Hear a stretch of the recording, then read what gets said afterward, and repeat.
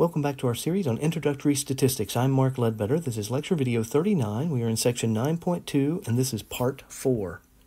So in the previous 3 videos, we reviewed section 9.1, which is how to test hypothesis for the population mean, mu, when we do know sigma, the population standard deviation.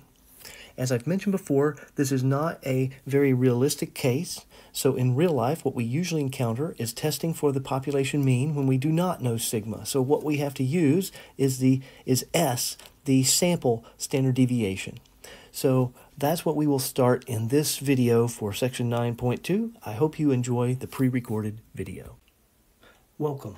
In this video, we're going to cover section 9.2, which is testing the mean, mu, for a hypothesis test when we do not know sigma.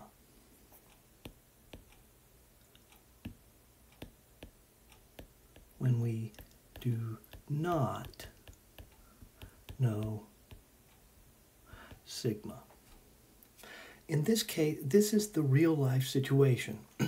We rarely know the true population standard deviation or mean. So we have to use the sample standard deviation, S.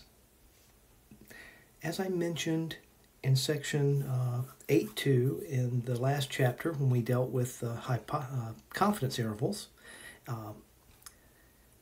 and we didn't know the population standard deviation, we had to use S as our estimate.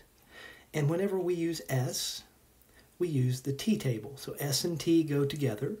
So we're going to use the t-statistic and thus the t-table. So instead of writing all this out over again, I figure that it's easier for us to just do an example. In fact, I'm going to use the same examples from section 9.1, but I modified them. So let X be a random variable representing the dividend yield of Australian bank stocks. We may assume X has a normal distribution. A random sample of 10 Australian bank stocks have a sample mean X bar equals 5.38%, and now I'm saying a sample standard deviation S is equal to 2.4%. For the entire Australian stock market, the mean dividend yield is about 4.7%. So do these data indicate that the dividend yield of all Australian banks is higher than 4.7%? Use alpha equals 0.01. So we're going to do the same thing. Our requirements check. Okay. So we have N is not equal to 30 or greater. So that's not good.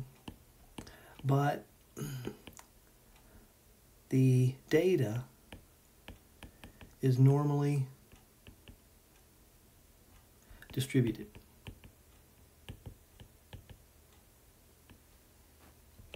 So we're good for the requirements check. Remember, if we don't know the distribution, as long as we have n equals 30, we can still use the central limit theorem to get the answer and use these same formulas.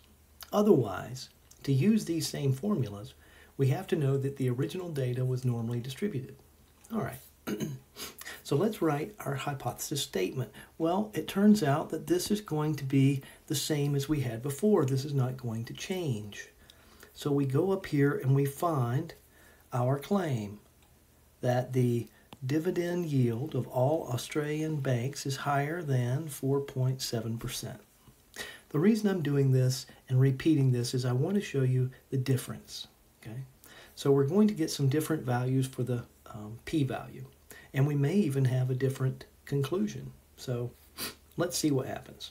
All right, so it was 4.7%, so H naught, mu equals to, it's always going to be equal, 4.7% versus the alternative, H1, mu is greater than 4.7%. So again, this part of it is going to be exactly the same. But our test statistic is different. Because we have S, see, on our formula sheet, we'll have Z observed equals square root of N X bar minus mu over sigma, and we'll have t observed, square root of n, x bar minus mu over s. If we don't have sigma, we can't use this formula. We have s, so we're going to use this formula. Again, I'm always looking for you to write down the test statistic, the formula, and then plug in. So this is going to be the square root of n, which was 10, I believe. X bar was 5.38 minus mu. Right here in our null hypothesis, we see what mu is. 4.7 divided by S, which is 2.4%. Okay, and so you see we actually get the exact same number in this case as we did before. So second square root 10, close that parentheses, times, open the parenthesis, 5.38 minus 4.7, close that parenthesis, divided by 2.4. So I should probably make this a little neater.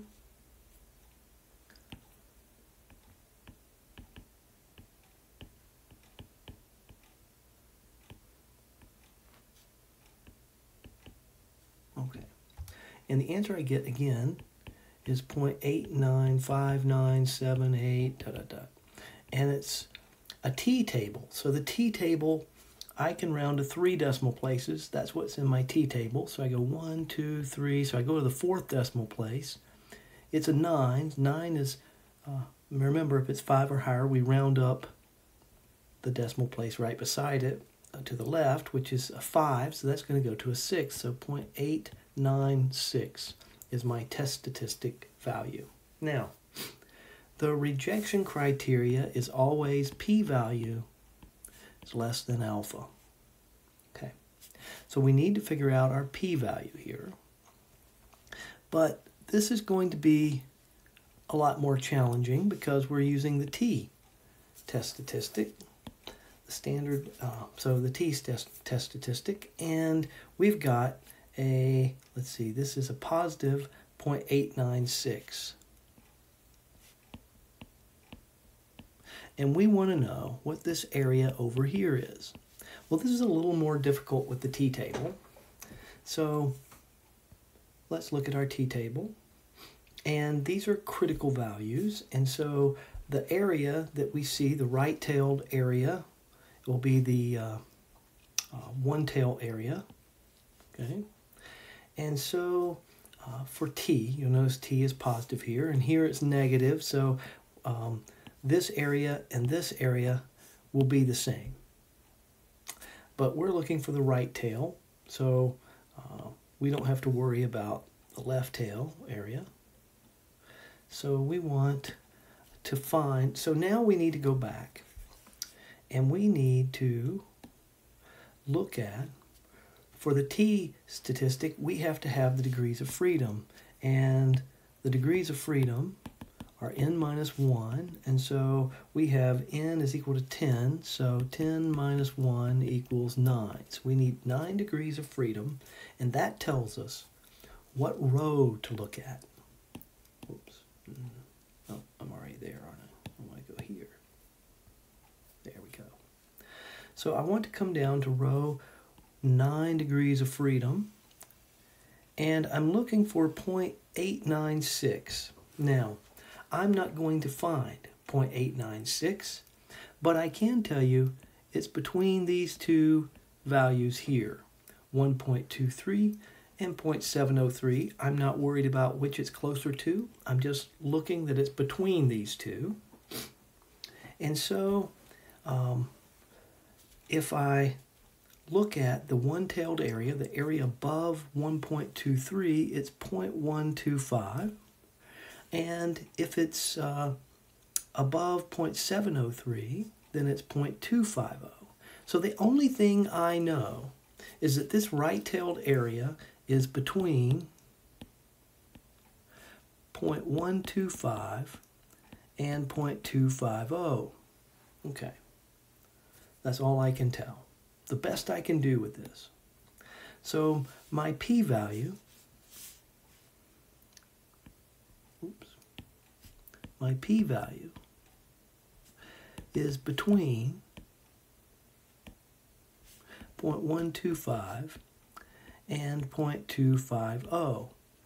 So is this less than 0.01, which is what our alpha is in this case? Remember, they gave us alpha. Use alpha equals 0.01. So no, neither one of these numbers is less than this. This is not true. So since the statement is not true, we do not reject H naught. Okay, so our decision is still going to be fail to reject. That's messy, I can't read it and I wrote it. Fail to reject H naught. How did we do last time? Well, here's last time. My p-value here, let me change colors. My p-value, when I knew what sigma was 0.1841. Now, my p-value is somewhere between 0.125 and 0.250. I don't know exactly where it is, but 0.896, is that closer to, what was our two numbers? 0.703 or 1.230? 896, it's closer to 0.703, which was, so it'd be closer to 0.25, okay, than it is to 0.125. So when we knew sigma, we got a 0.1841. When we don't know sigma, we probably got a number that's closer to 0.25. Okay. But in any case, those numbers aren't anywhere close to our alpha, which is 0.01. So again, we still don't reject the null hypothesis. Okay. So again, everything else works about the same. We failed to reject the null, so there does not exist sufficient evidence to support the claim that the mean dividend yield of all Australian bank stocks is higher than 4.7% at a 99% confidence level. Again, we're taking confidence level, which is C, right? C is equal to 1 minus alpha, which is 1 minus 0.01, which is 0.99, which is 99%. Using a simple random sample of size 10. So we got the same results, but we have a pretty different p-value. I'm going to say that it's closer to 0.250. So, and let's see, so that is, so 0.25 minus 0.125 is 0.125, and half of that, so right in the middle between these would be 0.1875. Right in the middle of these two would be 0.1875. Okay, but this is actually closer to, so when we look at here, we had a 0.9 for our z and a 0.1841 for our p-value. And so our p-value, if it was right in the middle, would be 0.1875, which is a little higher than 0.1841. But when we look at our table, 0.896 is closer for 9 degrees of freedom. For 9 degrees of freedom, it's going to be closer to this value, which means that the p-value is going to be closer to 0.25. So it's actually going to be higher than what we had before. All right. So in this case, the p-value is higher. All right. We don't know exactly what it is without using a computer. So it's,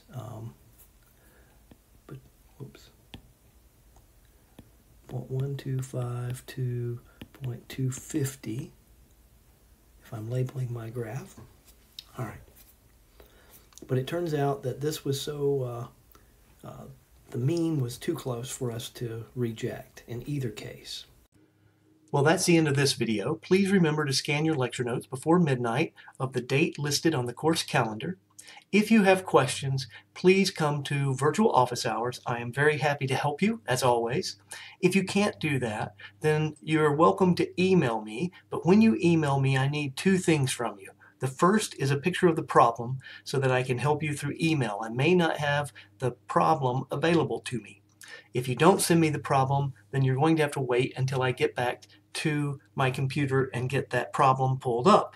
So please send me a picture of the problem. The second thing you need to send me is a picture of your work so far. This helps me understand how you're approaching the problem and may help me, or will help me, help you faster and better. So I hope you will stay safe and take care of yourself. Until next time, we'll see you then.